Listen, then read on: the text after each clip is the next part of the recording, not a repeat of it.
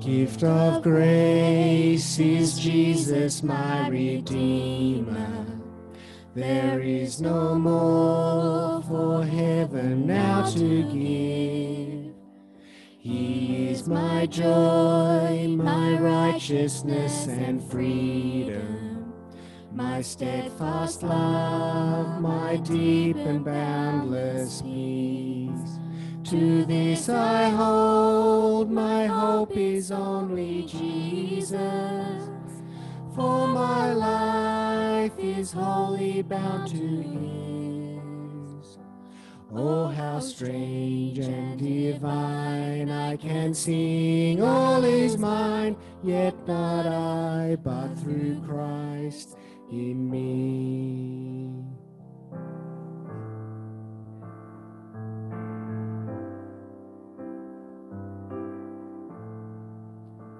The night is dark, but I am not forsaken, for by my side the Saviour He will stay.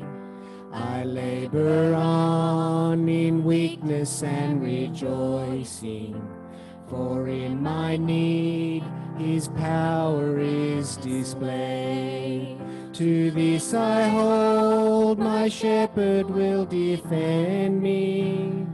Through the deepest valley He will lead. Oh, the night has been won, and I shall overcome, yet not I, but through Christ in me.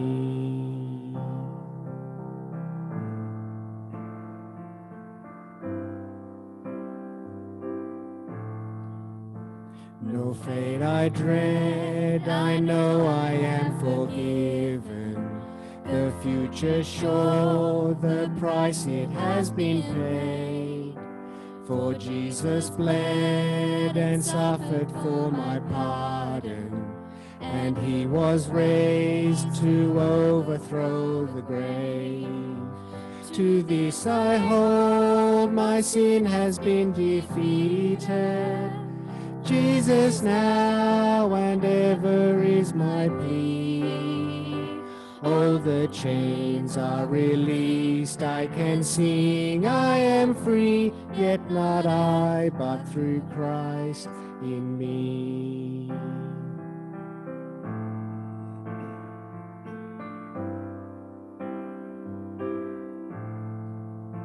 With every breath I long to follow Jesus, for He has said that He will bring me home.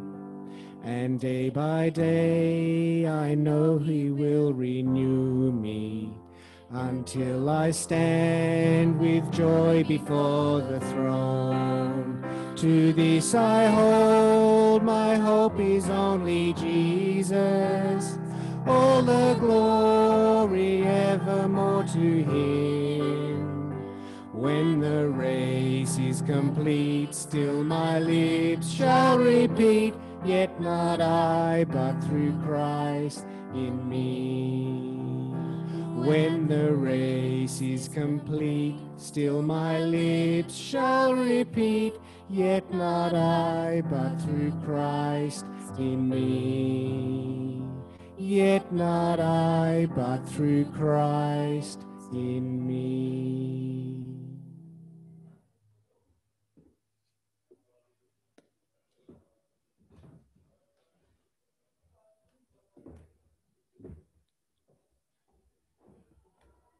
Well, good morning, everyone, and welcome to our 10 a.m. service this morning. And it's lovely to be able to greet you in the name of our Lord Jesus Christ. And wasn't it just lovely to have those two songs in our pre-service time, remembering who Jesus is and what it is that we are able to do for Him in His strength alone. This morning, we're going to be continuing in our sermon series on the book of Philippians. And we come to that marvellous section where Paul describes how he has learnt the secret of contentment. That's something that has been very much on my mind and heart this past week, and certainly I think as Christians we certainly need to know about how to live the contented life as God's people, wherever he has us. So looking forward to opening up God's word with you a bit later this morning in this great section of God's word in the book of Philippians. We know that we don't always live the way God has intended for us.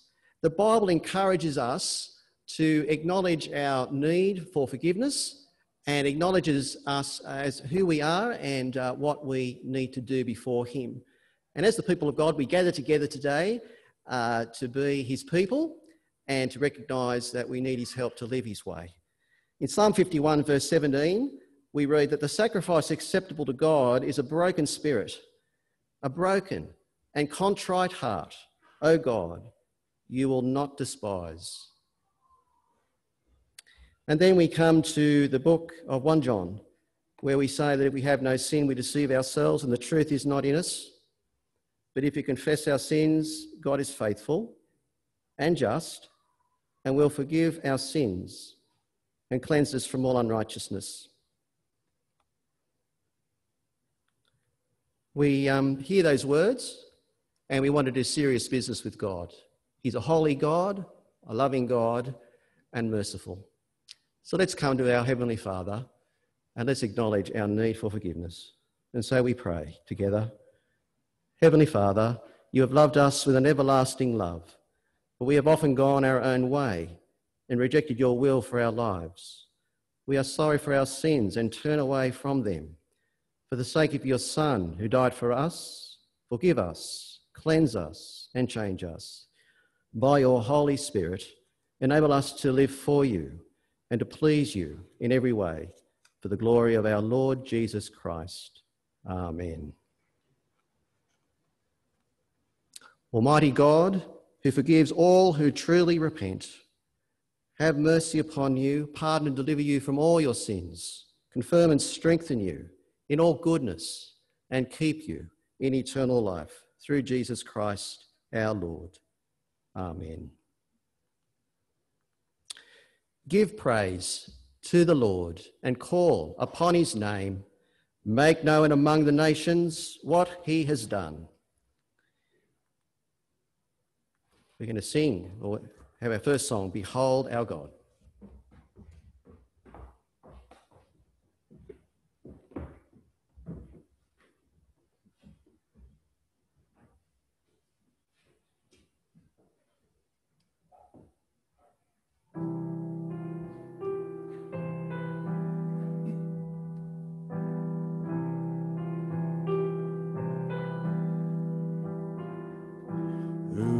Has held the oceans in his hands, who has numbered every grain of sand. Kings and nations tremble at his voice, all creation rises to rejoice.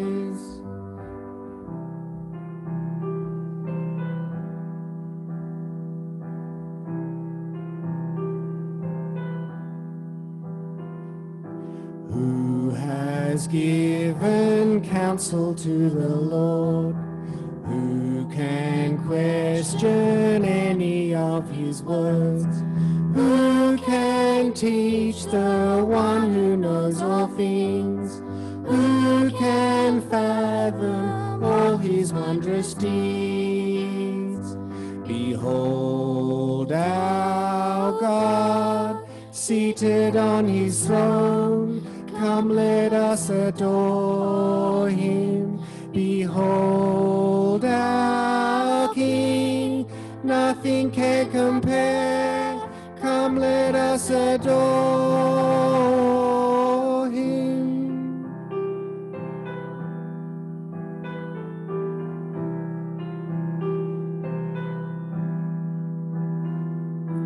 Who has felt the nails upon his hands, bearing all the guilt of sinful man?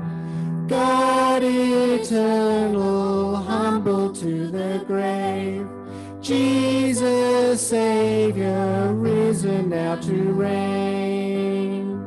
Behold our God, seated on his throne. Come, let us adore him. Behold our King, nothing can compare. Come, let us adore him.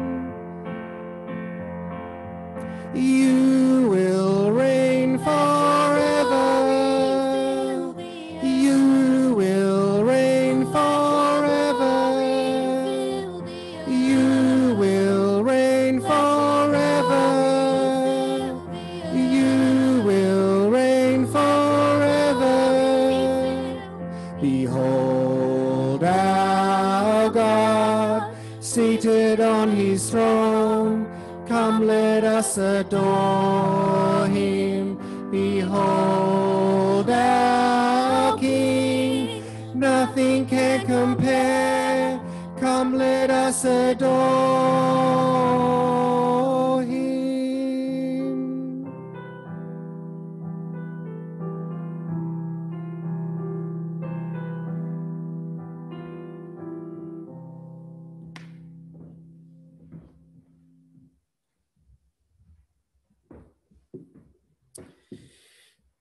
Thank you, George. Thank you, Jess. We're going to now come to a time where we focus on a ministry.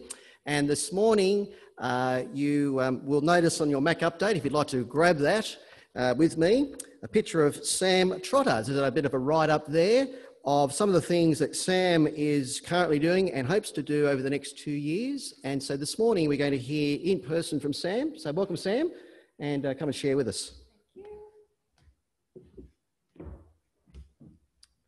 Hello everyone. So I just wanted to give you an update on what I'm doing and how my plans for next year are going.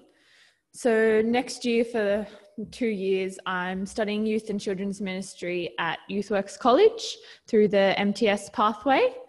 I started one unit of my study this semester to ease back into study because I haven't studied in 5 or 6 years. So that's been a bit of an adjustment and a challenge to get back into that mindset, but I'm really enjoying that now. And I found it really encouraging just how much I've been learning, even with just the one unit at the moment. And I'm really excited for doing that full time and just how much I'll learn from that. So at the moment I'm doing Acts and the New Testament letters, which has been really interesting. I hadn't fully read through Acts before, so that's been really great to read through and see how the early church spread and how God worked through that. Finance-wise, I've raised about half of my support so far. I wanted to thank all of those who have already been supporting me or have spoken to me about doing that. And if I could encourage others to think about doing that and pray about whether that's something that you're able and willing to do. There's a link in the Mac update each week that you can click on to do that, or I also have forms, or you can speak to me in person about that. There's a few people who have been giving through the Church Mission Fund, which is also fine. Just if you make sure you label it so that Les knows where to direct that. But if you do it through the MTS website and the link on the email, then that's the best way, because that way you can have it tax deductible. But apart from financially supporting, if you could all be praying for me, please. Especially in adjusting to finding a balance between reading God's word for my study and finding personal time with him and making sure I'm still growing in my personal walk with him, if you could be praying for that. And also just for wisdom in what ministries to take on next year. So I'll be working under Rochelle. She's my trainer for next year and the year after. So I'm primarily doing children's and youth ministries, which I'm already involved in, but I've been taking on a few other things like the 5 p.m. rostering, and I'm considering whether to do SRE and those kinds of things. So just wisdom in finding a good balance of what ministries to do, but not taking on so much that I'm not giving any of them my full attention. And also just that I could finish raising the rest of my support so that I don't have to stress about that too much while I'm studying too. And that's about it. Thank you.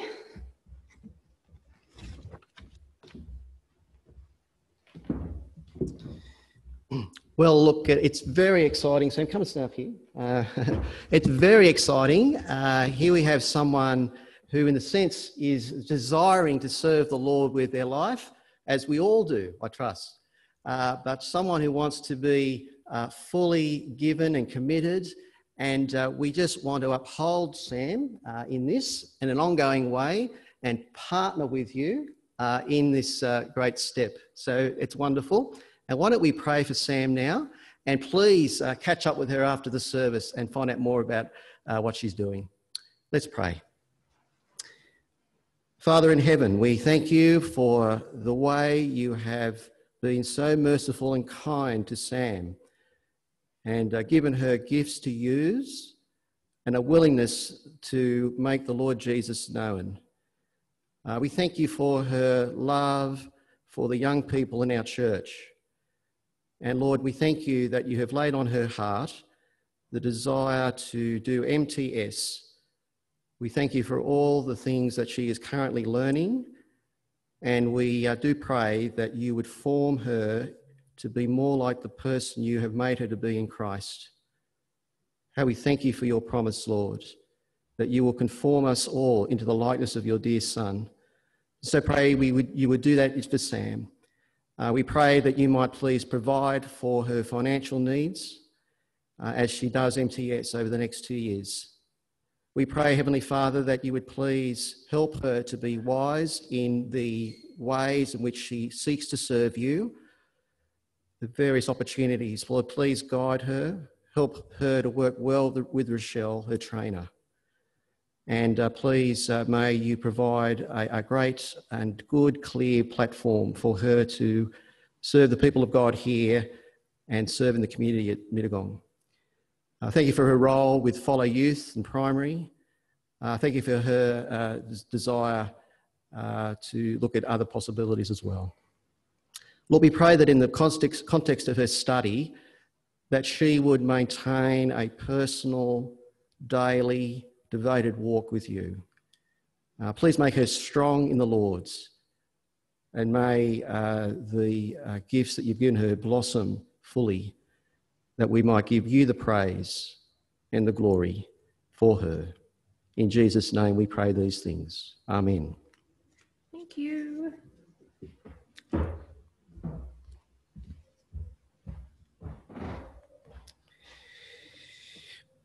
Well, Sam is a person who desires to serve the Lord with all her life. We need encouragement to do that. And one of the ways we encourage one another is to affirm what it is we believe to be our faith, to give verbal assent to the things that we hold in our heart. And the wonderful way of doing that is to actually talk the scriptures to one another, the Word of God. There's a wonderful creed or hymn in the book of Philippians that we're looking at, and it's from Philippians chapter 2. I just want to encourage us all now, let's say these wonderful words together that talk about who Jesus is. Together we say, Jesus Christ, in very nature God, did not consider equality with God something to be used to his own advantage. Rather, he made himself nothing by taking the very nature of a servant, being made in human likeness, and being found in appearance as a man. He humbled himself by becoming obedient to death, even death on a cross. Therefore, God exalted him to the highest place and gave him the name that is above every name, that at the name of Jesus, every knee should bow in heaven and on earth and under the earth, and every tongue acknowledge that Jesus Christ is Lord, to the glory of God the Father. Amen.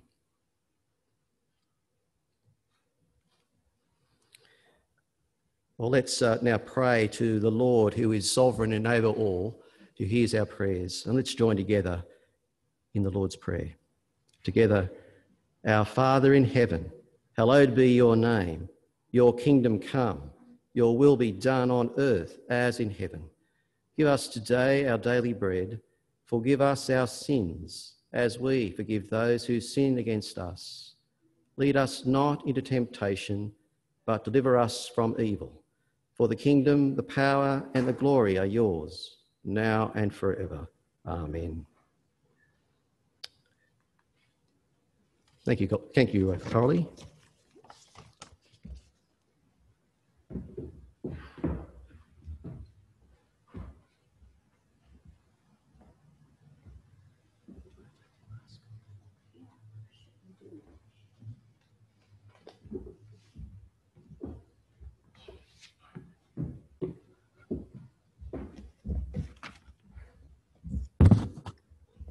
Let's continue in praying to our loving Heavenly Father.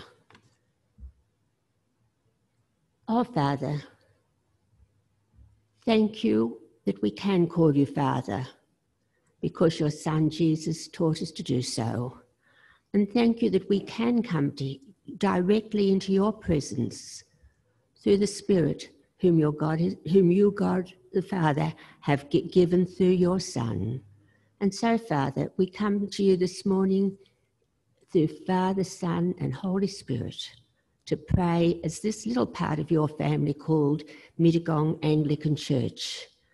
And our Father, how encouraged we have been and are still being encouraged by this book of Philippians.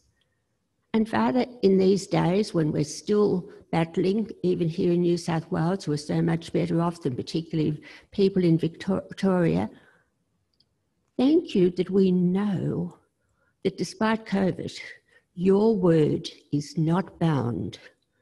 And Father, we realise that when Paul wrote those words, he was in prison. So Father, we just praise and thank you that your word is not bound. And Father, thank you so much for your servant Matthew. Thank you for his faithfulness. Thank you for his gift in Bible teaching, which he's using to enrich us all. And at the moment, as he grieves his precious mother Geraldine, thank you that he and Kathy have the assurance, again in the words of Philippians, that Geraldine is now with her Lord, which is far better. And Father, with the funeral tomorrow, we just pray that the Lord Jesus Christ will be exalted and that Matthew will have a peace of rest, comfort, assurance and sustaining. And thank you for the way in which Kathy so lovingly supports him. And Father, as we think of Matthew and family grieving, we realise that across our church there are many with varying levels of sickness, grief, and psychological problems. And Father, we pray at this time for our senior minister, Michael, not with us today, as he's recovering and not allowed to drive after a cataract operation. Father, we pray it will be 100% successful. And thank you so much for Michael's ongoing ministry among us. And we do think of others among us from this service, and particularly from the 8 o'clock and 12 o'clock service, who are sick and grieving. And Father, we think of thank you so much thank you so much that Peter Jones is now back home. And Father, we ask that you'll continue to strengthen and help him and Kathy after this long period of illness. We think too of Robin Nimbrick and Damien Ryle. We think too of others with other seniors living in lockdown. Father, we think of Arthur Wardle and Gary Moran. Both normally come to church, but at both Harveston and Anthem, not allowed to go out. Father, be with them and encourage them. And for those that are more seriously in lockdown, John Livingston, we may have nearly forgotten Pam McEwen, who with her husband used to come, with Jim, used to come to church so regularly. We just pray for those people. But at the other end of the scale, Father, we realise that the school holidays are coming up. And Father, we pray for safety, for all who are travelling, for all whatever they're doing. Father, we've just heard Sam speaking, and she, together with Rochelle and our Father, how we praise you for Rochelle. We just pray that you'll consistently uphold Rochelle and Matt and their 3 boys. But as Rochelle and Rochelle and Sam, in the first week of the holidays, go down to Caringbah with 4 teenagers, the parents of all who come to this service. Father, we pray for April and for Amos and for Eli and for Zach, that they will be built up in their faith, that they will leave school, not this year, but they'll leave school looking to you. And Father, with it not being the usual excitement of a living camp and having to drive back and forth between the Shire and here 4 times a week, and at night, coming home, we just plead their safety. And Father, as we look around this church, we've got a group of people that we so rarely pray for. Thank you for those who keep the church clean and sanitised in absolutely every way, so that we are among the privileged few that can come to you and worship. And Father, we pray for our nominators. Father, we thank you so much for Michael and Matthew's ministry, but at the same time, we pray that in your perfect time, you will bring the man of your choice. Thank you that our nominators are men and women of experience and godly men and women who walk closely with yourself. And Father, as we pray for our new rector, we pray also for his wife and children, particularly if they happen to be teenagers. Prepare them for the move. Father, we know your time is perfect, and we know you have our new rector already chosen, and in your time, please lead them to him. And Father, we do pray for our nation in these days of COVID-19. Father, if we've only got to watch our screens to know that we're coping as well above average in how we cope, and we say thank you. And Father, we just pray for all our leaders from federal, state, local, and particularly those who know you and love you, and whatever tradition they express their faith, whether it's in Sydney Anglicanism, whether it's in a Pentecostal sort, or Orthodox or Catholic. We just pray for every man and woman who is representing us, who is a person in Christ.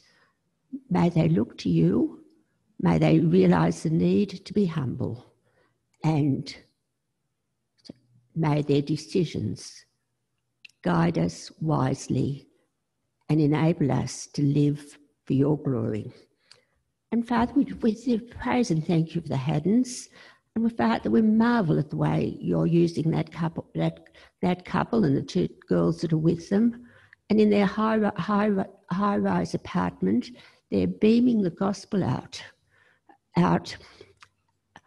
not just to San Diego and Chile, but to Peru and even beyond through their local churches' Bible study.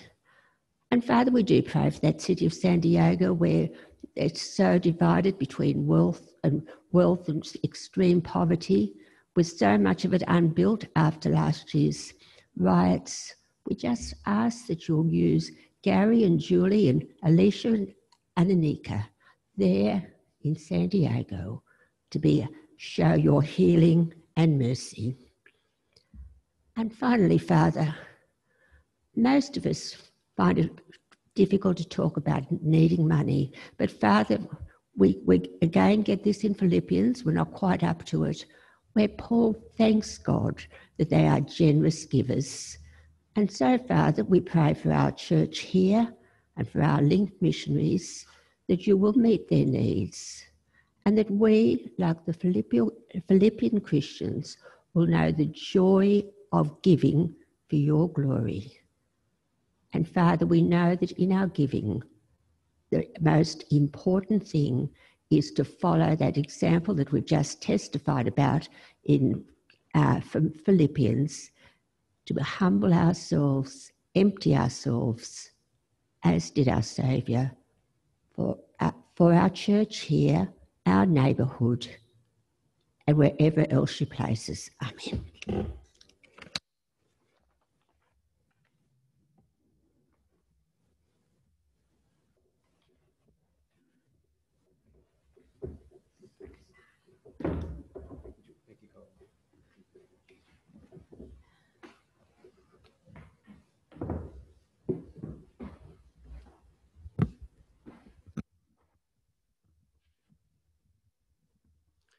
We're going to come now to the reading of God's word. So let us pray that the Lord would open up our hearts to receive that word. Let's pray this prayer. Heavenly Father, give us faith to receive your word, an understanding to know what it means, and the will to put it into practice through Jesus Christ our Lord. Amen. Well, Joan and Kathy are going to read God's word for us. You'll find these readings in the sermon handout this morning if you'd like to follow.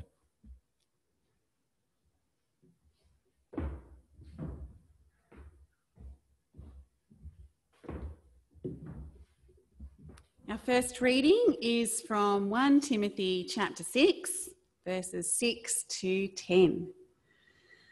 But godliness with contentment is great gain. For we brought nothing into the world, and we can take nothing out of it.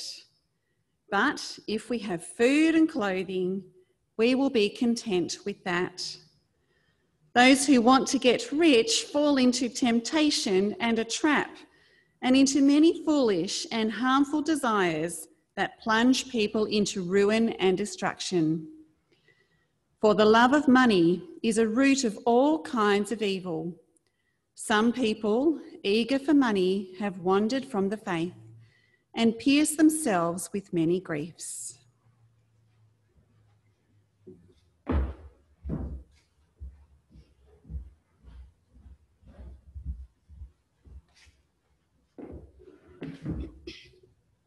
Our second reading is from Philippians chapter 4, 10 to 13. I rejoice greatly in the Lord that at last you have renewed your concern for me. Indeed, you have been concerned, but you had no opportunity to show it. I'm not saying this because I'm in need, for I have learned to be content whatever the circumstances. I know what it is to be in need, and I know what it is to have plenty. I have learned the secret of being content in any and every situation, whether well-fed or hungry, whether living in plenty or in want. I can do everything through him who gives me strength.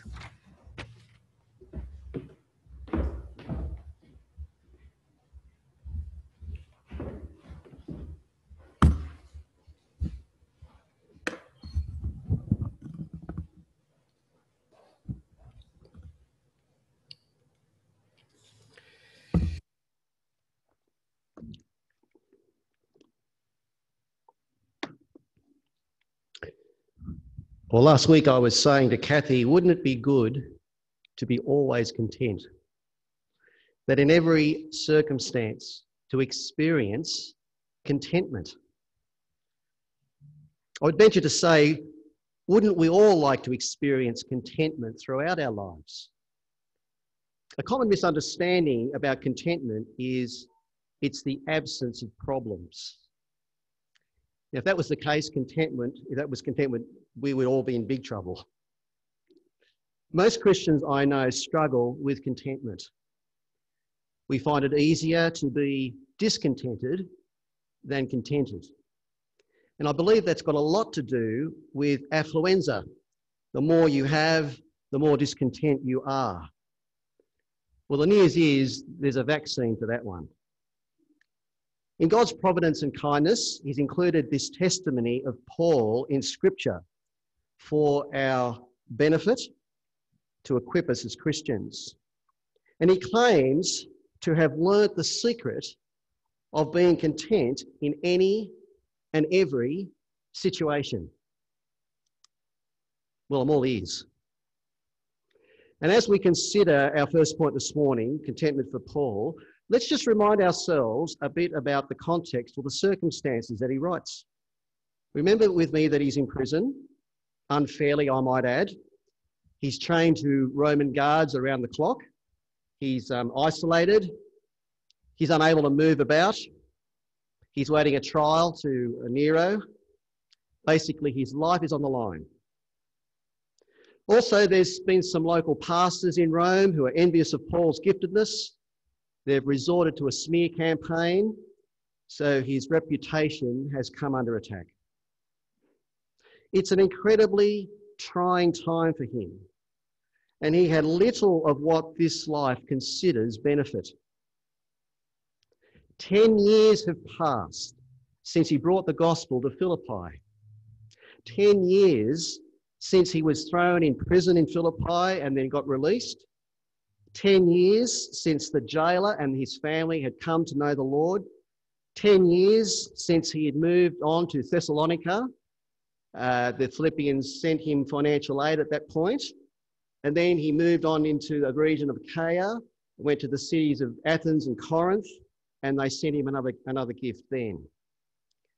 But it's now 10 years without any further support. With all of this going on, wouldn't you expect Paul to be crushed? Look at what he says, verse 10. I rejoice greatly in the Lord that at last you have revived your concern for me. Indeed, you have been concerned, but you had no opportunity to show it.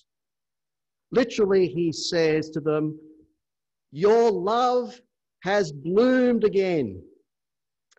I know you have been concerned for me, he writes. You just didn't have opportunity to bloom. It hadn't been the right season for you until now. Now, we can't be sure why it took them so long to send him the support. But you see, he's rejoicing greatly in the Lord that after this long wait, the opportunity has now finally come and they have revived their concern for him. Epaphroditus has come from Philippi with their gift for him. Paul knew it was all in God's hands. There was no need to manipulate people to get what he thought he wanted or needed. He was certain that in due time, God would order the circumstances so that his need would be met. And that's why he rejoices in the Lord. God has made it possible and provided the opportunity. You see, when you truly know that your times and your seasons and opportunities of life are all controlled by the sovereign hand of God, you are content. Someone better than you is running it. This is where contentment begins. We will never know contentment until we truly believe that God is sovereign and is ordering everything for your good and for his glory, so that everything is going to be fine. Next, contentment for Paul was learned in what he experienced in verses 11 to 12. I am not saying this, he says, because I am in need, for I have learned to be content whatever the circumstances. I know what it is to be in need, and I know what it is to have plenty. Brothers and sisters, he didn't learn contentment by sitting in a classroom, nor in lecture theatres and obtaining the next degree. It wasn't head knowledge for him. He learned it in times of adversity as he followed his Lord in life. To be discontent would mean Paul wanted to be somewhere else rather than accepting where God's sovereign hand had put him. And wherever that was, he found that Christ is all sufficient. And as he writes, his need is great and it's deep. But there is no discontentment. He was so satisfied with very little. Now, this is so far from people's expectations today. The attitude today is anything but satisfaction with little. The new religion today is meeting my needs. But everything is a need. Getting all my needs met is the quest. And when that's the quest, there is going to be a lot of discontentment in the ranks. Paul knew that it wasn't about trying to figure out how to meet his human needs. It was living to the glory of God who created him regardless. He's not denying difficulty. He's not denying the hard circumstances. He's simply content in God's provision and satisfied with very little. Even in those times when he had more than he needed, his contentment is not based on those times or wanting those times again. No, he sought contentment in Christ, both in want and in plenty, and in any and every situation. The one thing that steals our contentment the most are bad circumstances. We forget who is sufficient and who satisfies and where our peace and our joy is found. Regardless of our circumstances, the promise in the Bible is the all-sufficient Lord Jesus is with us. He'll never leave us. And at the end of the day, he is your only sufficiency. You will have nothing else as you breathe your last. But since he is all sufficient for you for all eternity, he is no less so now as well. And contentment for Paul is because he learnt the secret of it. Verses 12 to 13. His secret he learned is this, that regardless of whatever is going on in his life, Paul can do all things through Christ who gives him strength. Now, friends, he's not talking about strength so he can flap his arms and fly to the moon. He's not saying that. It is because he had so thoroughly linked his life to Christ that he has the strength of the Lord in every situation. Time and again, he was at the point where he was at the end of his resources. Kathy was telling me this week about a minister and his wife in a parish in Sydney who recently suffered the death of their 5-year-olds.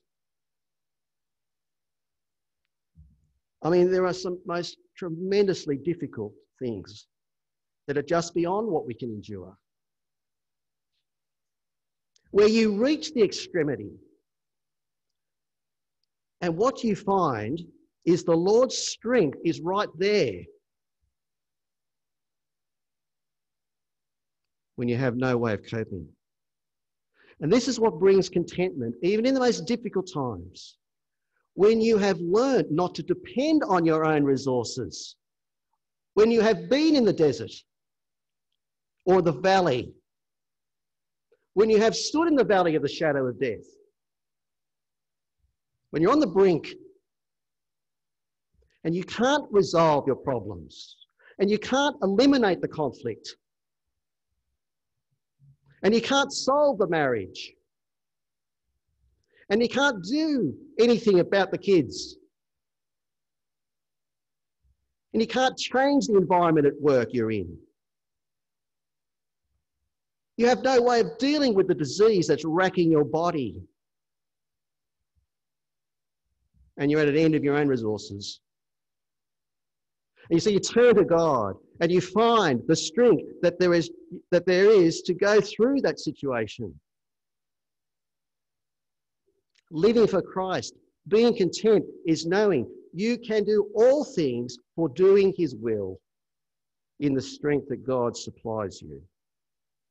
It's the most marvellous promise for the person whose desire it is to obey the Lord. And so why should you pursue contentment? Friends, God commands it. It's for your good and for his glory. Hebrews 13:5. Be content with what you have. Then contentment is the greatest form of riches. 1 Timothy 6:6, there is great gain in godliness with contentment. The jewel of a contented heart is precious in God's sight and lasts for eternity. Then murmuring and discontent is a great sin. Do you pine and grumble for the pre-COVID days?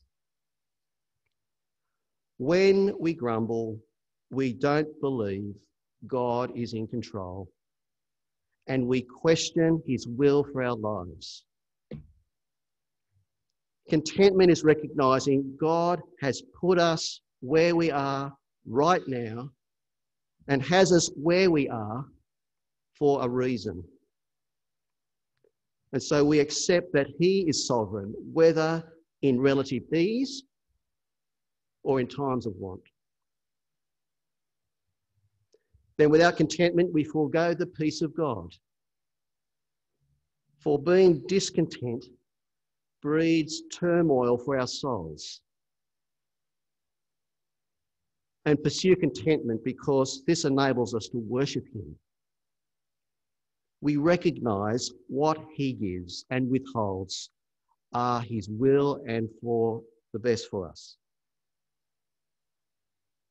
When we're not content, we cannot truly delight ourselves in God. What about some dangers of discontentment?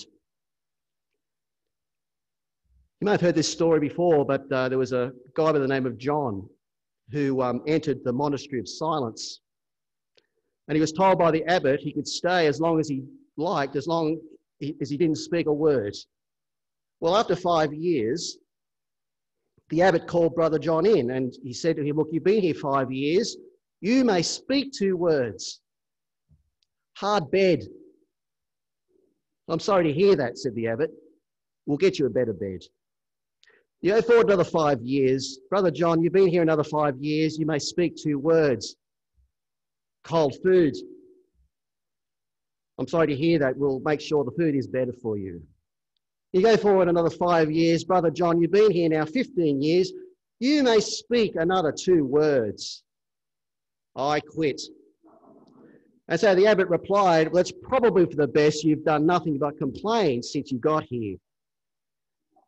Now, Jeremiah Burroughs, the 17th century Puritan, says, when we grumble at our lot, it's like the child of the king crying and stomping his feet when he loses a toy.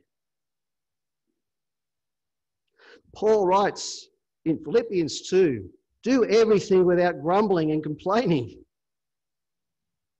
Sometimes there is legitimate times to pour out complaint to the Lord. And I think of the Psalms. He cries out to the Lord time and time again. But is it right for me to grumble when I'm sitting in traffic?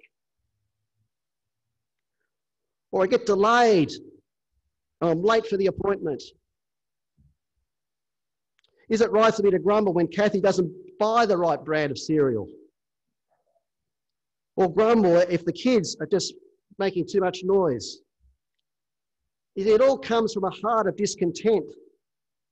It's not living as a child of God in order that we might shine like stars in the universe. Being discontent doesn't help our witness for Christ, and it points to ourselves and not to him. Maybe this morning is a time to repent of those murmurings and grumblings which mar our Christian life and witness. I'm just going to pause for a moment. Can I ask you to quietly do that now, if you wish?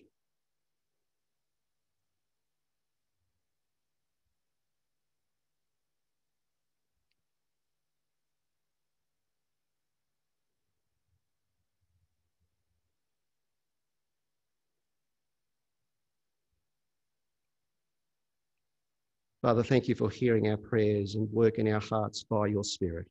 Amen. What about our 4th point this morning, finding contentment in affliction? It says there, the world, contentment comes by simply removing affliction. As believers, we find it in the midst of them. God is at work to use them for our good, like a father disciplines his children, it says in Hebrews 12. And so we recognise the hand of the Lord, and we see it as his mercy. There's Paul at prison. So easily he could have thought, what a setback to the mission of sharing Christ. He could have just sat back and waited so that the real ministry could resume. Rather, what we see in Philippians is that his ministry continued as a prisoner for Christ. Not long ago, there was a survey conducted. The question was, what do you live for? 94% of people said that they were waiting for something to happen, to get married, to get a new job, to have kids, for the kids to leave, and so on. People are living for something else to take place. As believers, the question is, what is my present duty in the circumstances that I'm in? Carrying that through to please God, no matter the difficulty, is vital for Christian contentment. Contentment doesn't mean that we face life without pain. It does mean that in the midst of our affliction, we are able to find peace in God's sovereign control. Isn't it good to know that those who love God, all things work together for good, who are called according to his purpose? And his purpose is for our spiritual good, to conform us to the likeness of his Son. He is good. He is faithful. He is for us. You can be confident in affliction and difficulty you face at the moment by recognizing that God is always working for our good and for his glory. And then contentment, a longing for heaven. We know where our citizenship is, and we are longing to go there by doing what the Lord gives us to do. We understand that the sufferings we face in this present time aren't worth comparing with the glory that's to be revealed in us. If you pursue the things of this world to try to satisfy you, as we looked at Ecclesiastes, it is a chasing after the winds. As believers, we are to look not to the things that we can see, but what are unseen, because as we fix our eyes on heaven, we recognise that our afflictions and trials are preparing us for an eternal weight of glory beyond our all comparison. We long for heaven, and this longing produces contentment. Now none but Christ can satisfy. No other name for me. There's love and life and lasting joy for Lord Jesus found in thee. Riches I heed not, nor man's empty praise. Thou mine inheritance now and always. Thou and thou only first in my heart. High King of heaven, thy treasure thou art. Imagine being able to say, I am content no matter what my circumstances are. I can get along with little. I can know what it is to have much. I am content whether I'm I'm fed or hungry or wealthy or in great need. I can do all things through my Lord who strengthens me. Imagine being able to live like that. We can. We can. We have all we need in Christ. Alex Mochu in his commentary on Philippians says, no circumstance could ever arise which would be too much for Paul's God, and therefore no circumstance could ever beat Paul. Paul's God is our God. So when we lack contentment that Paul enjoyed and exemplified, it is not because we do not have what we need to enjoy it. It is because our eyes are on the wrong place. They are on our circumstances instead of upon our Saviour. Do you need to know what it is to say, I can do all things through Christ who strengthens me? If so, then remember that all joy for your soul and all power for your life is found in the Lord Jesus Christ. If you will look to him and trust him and live for him and worship him and adore him and serve him and follow him and obey him, then this joy will increase by filling your soul I need this. You need this. We all need this. You are either in a very difficult set of circumstances right now, or you are about to head into some. God had only one son without sin, but he has many sons. He has no sons without sorrow. You will know what it is to be empty. You may know what it is to be full. But this is the secret which Paul has let us know about. That you can have all you need in Christ, and you can do all things through Christ who strengthens you.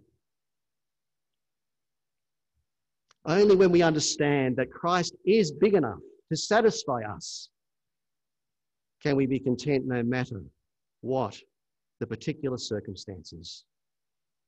Satisfied with the circumstances and not just despite them. Let's pray together.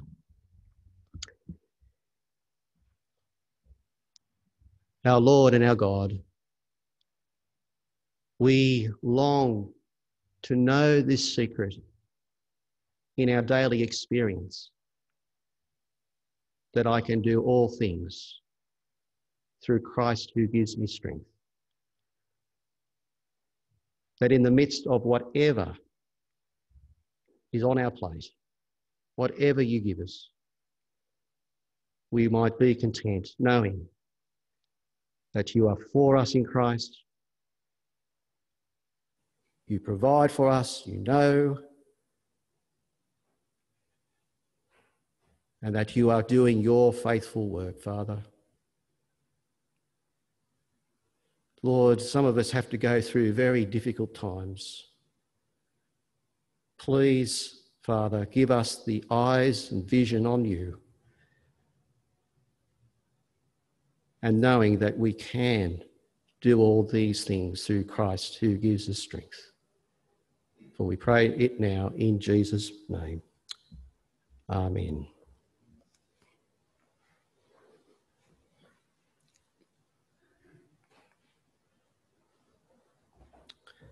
It's a lovely song that is to be sung that reminds us that everything, all our days and our times, are known to the Lord, and we can trust him who is faithful to the end.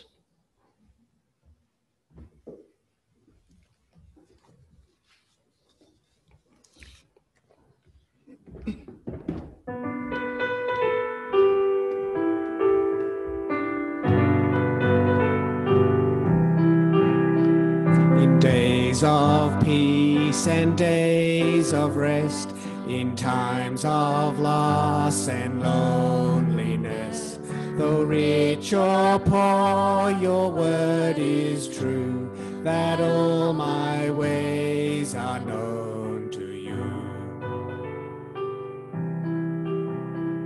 No trial has come beyond your hand, no step I walk beyond your plan.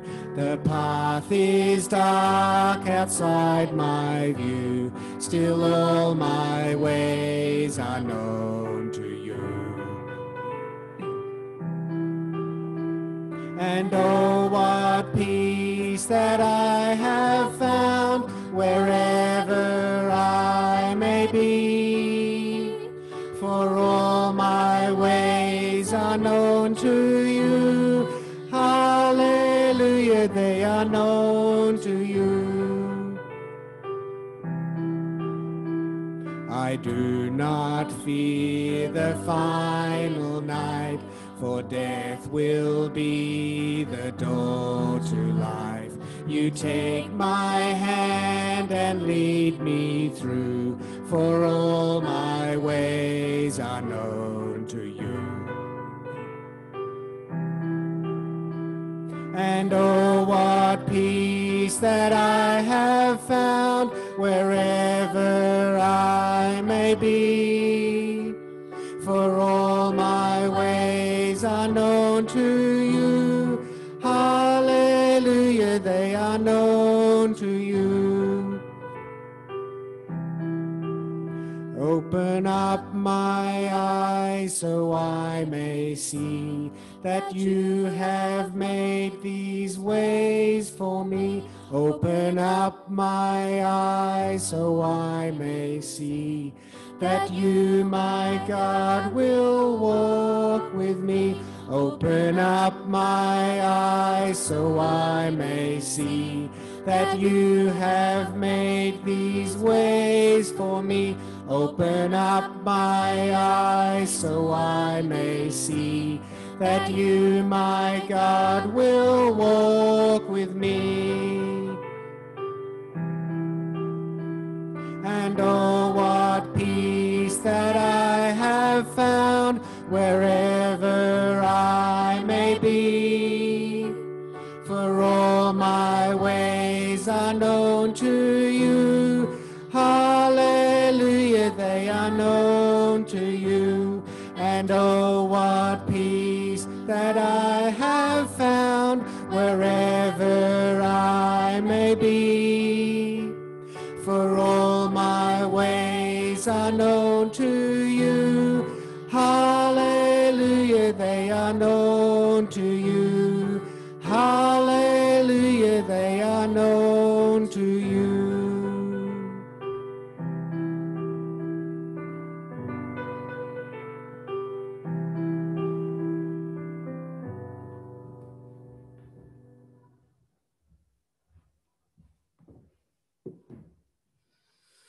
Well, friends, we go into another week. Circumstances, everything is out of our control. We may have some certainty about what may happen, but many other things may not.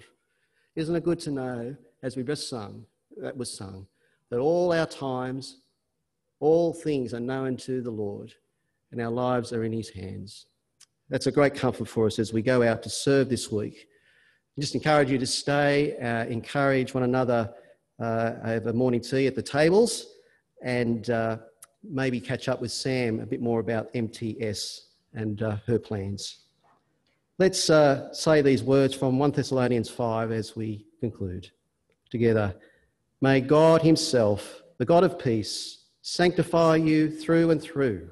May your whole spirit, soul and body be kept blameless at the coming of our Lord Jesus Christ. The one who calls you is faithful, and he will do it. Amen. Thanks, everyone.